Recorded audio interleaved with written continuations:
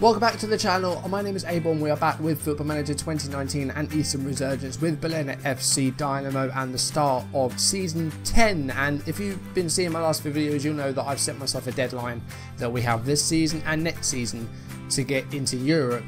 Otherwise, this will be the end of the save after next season. So this may be the penultimate season of this, but this will be my longest series ever, whatever happens. But we have 2 seasons to get to Europe. Last episode, we ended the league fairly poorly. 2 draws, drawing against Wolfsburg and then drawing 0-0 with Mainz, meaning that we ended up in 10th place, just outside the top half, which was a disappointing end to the season. But this season, we're going for that top half. We're going to see if we can do it. I've spent more money than I have in any other season, but we still have loads. Like, we still have, I think, about 40 million, but I'm scared to spend it because I'm not going to blow like £10 million on like a striker or a midfielder and end up paying him like 30 grand a week when our highest earner at the moment, I think, is on like 15.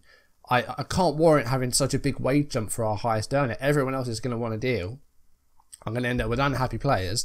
I don't know what to do. But anyway, we will kick off the new season today. Our game is, first of all, against Eintracht Frankfurt away from home. Before that, I'll show you all the transfers. We'll have a quick look through pre-season, and then we'll jump into the match. So this is how the season ended. You can see we won only 1 of our last 6 league games, but did not suffer defeat very much in the second half of the season. Only losing to Bayern, and that was because of a 95th minute winner. But apart from that, we didn't lose this side of the winter break. So a good second half of the season. The first half just wasn't good enough, and then the last 6 games, the run-in was very difficult, but we only managed to win 1 of the last 6. So that cost us top half. And now, not a lot of our players were out of contract at the end of last season. The only sort of first team player that was Ricardo Marcuri, who had a good sort of few seasons as the first choice goalkeeper for us. Herbert Doom and Fabian Bar have also left on free transfers, but I don't think these guys ever had first team games, and they're both still free agents, yeah. So we've sold £2.6 million worth of players, and the first one to leave was Dominik Presthofer, central midfielder, who has gone to SC Alltag in Austria. So he has left for them at 23. But yeah, he was coming to the end, so I thought, you know, we need to improve on him, which we have done. And Benedikt Hollerbach, the right winger, has gone to Turkey, to Ankara, and that fee is £375,000. A disappointing signing. I mean, I'm amazed that he lasted 4 seasons for us. A player that scored 1 goal in 4 seasons, which meant that only once did we get to use the Hollerbach goal joke. Mats Kohler has also made the move to Turkey, to Balıkesirspor. If I've butchered that, I'm sorry. He's gone for £1.7 million, but with add-ons that could be 2.1. So yeah, we'll see what happens with that. So far, he's played a couple of games for them already. And again, was a decent player for us, but kind of was always playing second fiddle to Saben Kir, or I think Dragan Nurkic was the other guy that he was sort of behind. As again, he got the odd goal here and there. He got 5 assists last season. But yeah, again, we just needed to improve on him. Laurent Vitija, the Swiss right-back, has gone on loan to the season at Servet, a team in Switzerland. And Enestis Karatziotis has gone on loan to AEK for the season, back to Greece.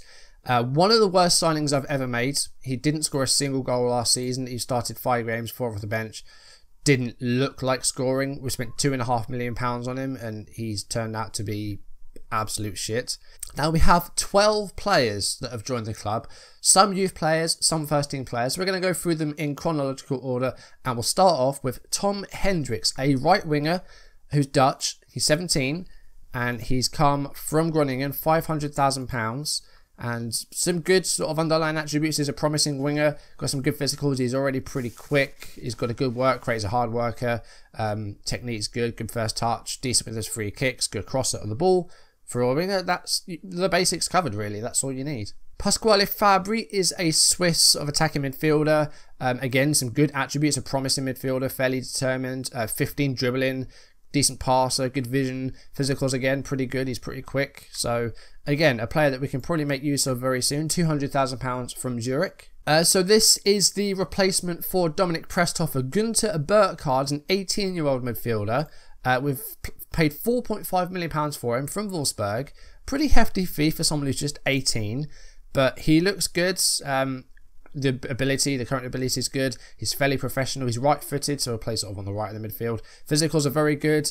Mentals, brilliant, very brave, good decision making. Some 13s in there are nice. A bit of backup in goal in the form of Benjamin Begic, who is Swiss. £1.7 million from FC Thun.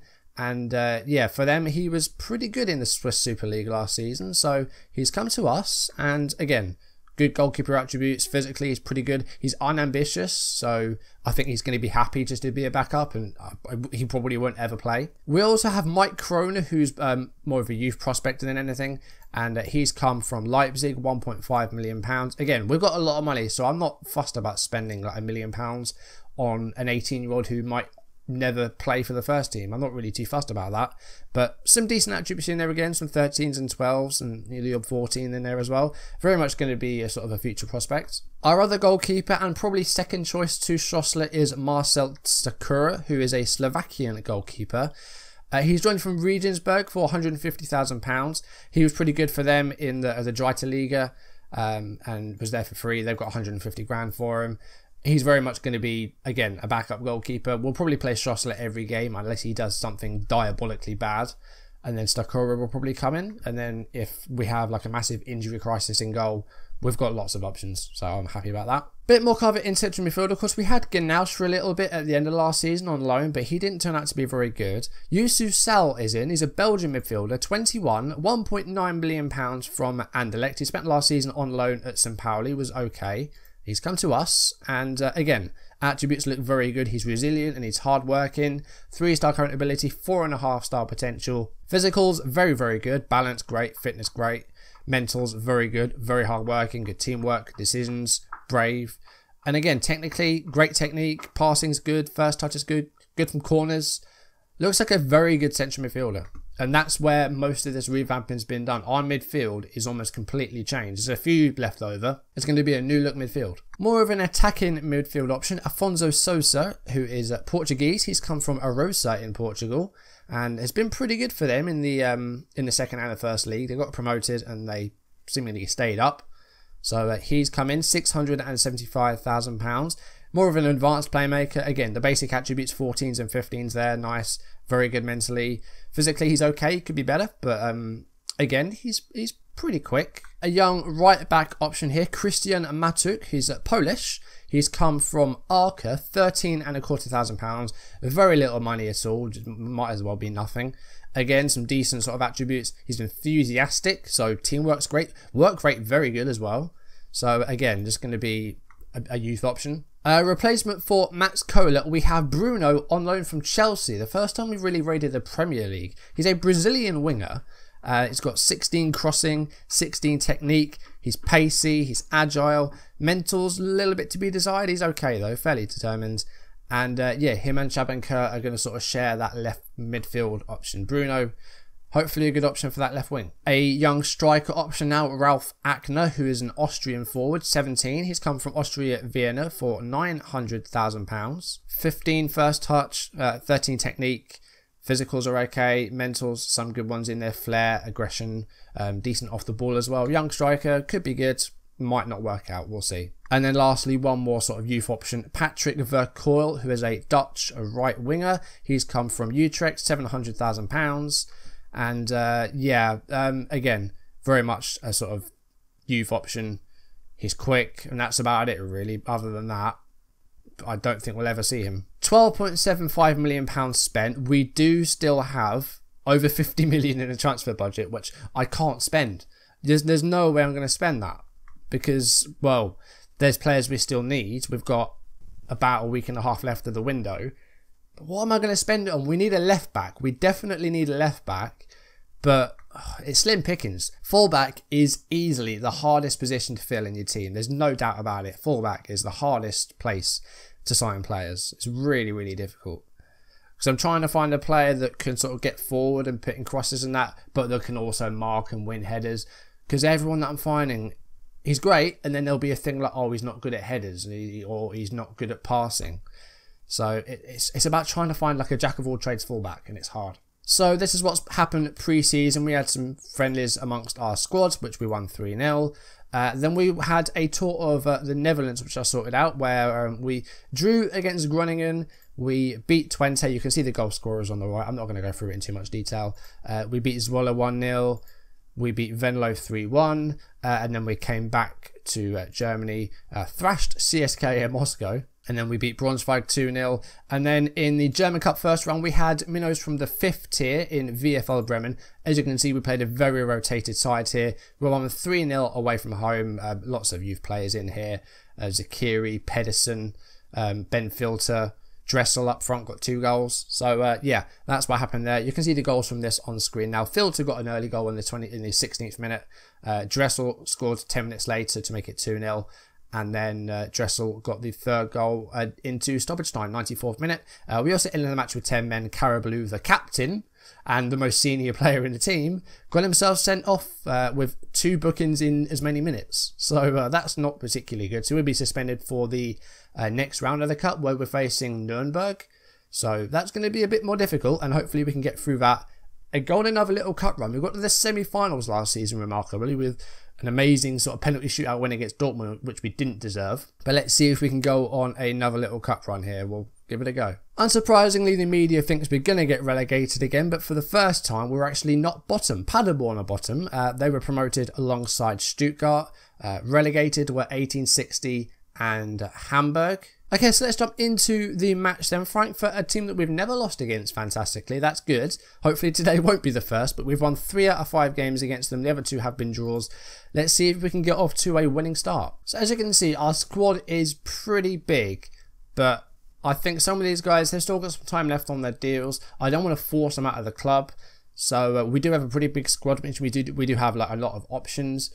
But this is our first choice squad pretty much. This is our senior squad. Hopefully it will be enough. We've got lots of midfield options, probably too many. We do still need a left back. Aguilar is unhappy because we've blocked a couple of moves, and there's some offers in. As you can see, Magdeburg, Twente and Hoffenheim have all made offers. We're not going to be accepting those, or he's not going to be going until we get a replacement. So yeah, that's happening. Janssen wants a new contract as well. We're offering him out. I want 4.5 million for him. As you can see, some sides in Turkey and Germany and the Netherlands want him.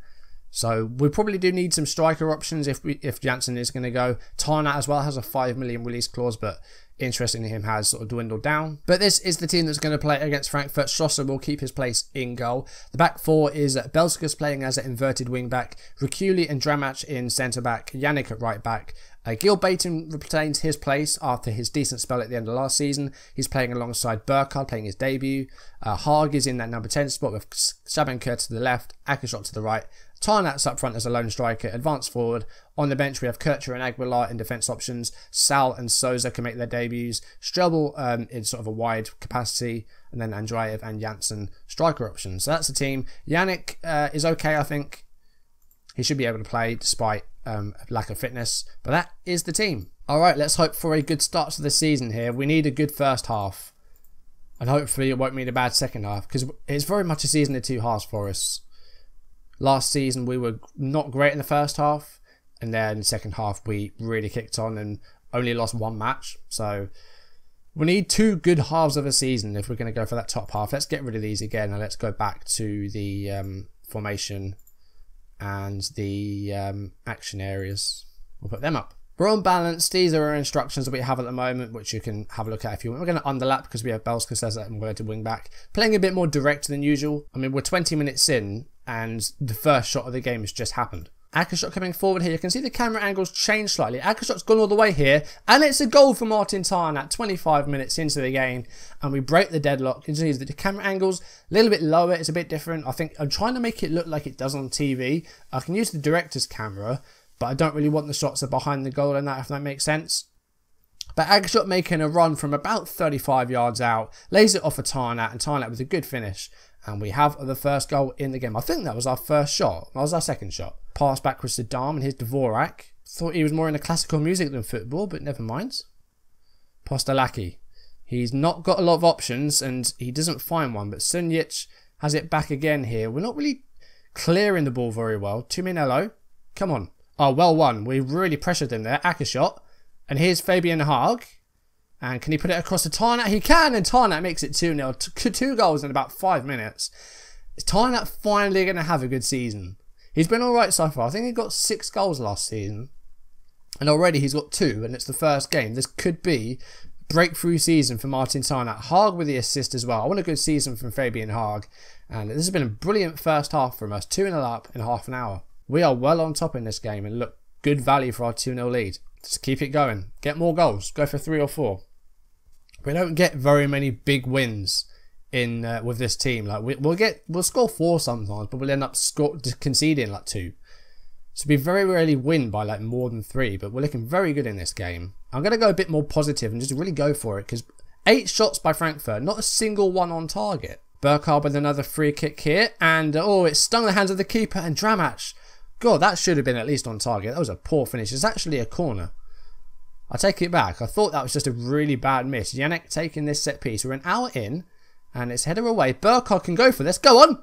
Oh, it's hit like a big. There's a lot of players to get through there.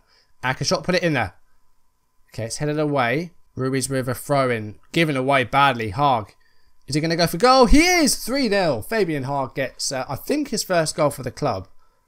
I don't think he scored for us. No, he hasn't. So that's his first goal for the club. We're 3-0 up in an hour. This is a fantastic performance. More of this, please. What a great start of the season this is. I mean, another mistake by the Frankfurt defence, just giving it away from the throw-in. It's nice to have that not happen to us for a change and for us to take advantage. But we are 3-0 up. We're looking great. If we can make this, like, do this all season, we'll be... Again, oh my God, Tarnack is on a hat-trick here. He's giving it to Akashot. Come on, put it back across goal. Oh, was that a shot? I don't know what that was. God. Frankfurt are all over the place. Alright, 66 minutes. I'm going to make a change. Baton's on that yellow card, so we're going to take him off. And we're going to hand a debut to Yusuf Sal. Going to go back to balance, just sort of play a bit safer for the last 10 minutes. Dvorak to Stenzel. See, if they played footballers rather than composers from the 1800s or wherever Dvorak's from, then maybe they'd stand a better chance of winning this match. Postalaki, Barbosa's on. Givaldi goes for goal and just drags it wide. Still haven't had a shot on target. Alright, Kier's going to come off. We're going to put Andreev on the left just to keep it fresh. And Burkhardt's going to come off. We're going to give a debut to Souza. 3 minutes left. Another free kick for Frankfurt. Headed towards goal. They had a shot on target. Wow. It took 87 minutes. Here we go. We could go up the other end and get a forfeit. Though look at the players forward. Tarnack. It's got to be a hat-trick. It's got to be. Oh, he's hit the bar. Oh, that was your chance, Tarnack. That could have been a hat-trick on the first game of the season. Goslar's coming forward for Frankfurt. And again, easy for Rakuli. Oh, that should have been a hat-trick for Tarnack. That's unfortunate. And almost at the end of the game now. Just a few seconds left. But a terrific performance. Frankfurt were woeful. They were absolutely terrible. 5.5 for Ruiz at right back. And I think the whistle's about to blow. There it is. A 3-0 win to start the season. Away from home as well. Fantastic first game. Fabian Haag got man of the match. He got a goal. We got an assist. He had a great game. Let's have a look at our fixture list, because we haven't really looked at what we've got and when our really sort of tough runs are. So end of September we've got Leverkusen and Dortmund, but they're not the teams they used to be. They're very much mid-table sides now. We've got Leipzig at the end of October. They're the champions now. We've got Bayern at the start of December. So it looks like the big teams are a bit sort of spread out as well. Where are Hertha? Hertha are the game after next. So the good teams seem to be sort of spread out a little bit more, which I quite like. So I think we'll go to Nuremberg next time. We'll do the classic 5 matches played off screen. If there's any more transfer news, which I'm sure there will be, because we need a right back. And we might need one more striker, I'm not quite sure. Especially if Janssen goes, we'll definitely need a new striker. But any other transfer news, I'll be sure to let you know. But anyway, that is going to do it for today's video. Thank you for watching. If you've enjoyed it, do drop a like down below, leave comments, and if you want to see videos as and when they're turn up on YouTube, do hit that subscribe button, hit the notification bell to receive updates if I upload or go live. Follow me on social media so you don't miss any of my content, and I will see you next episode. We're going to be taking on Nuremberg, and after a really, really good first game, things are looking up. So we'll see if we can continue that form to the next live com, and yeah, hopefully I will see you there. Thank you very much for watching, and I will see you soon. Goodbye.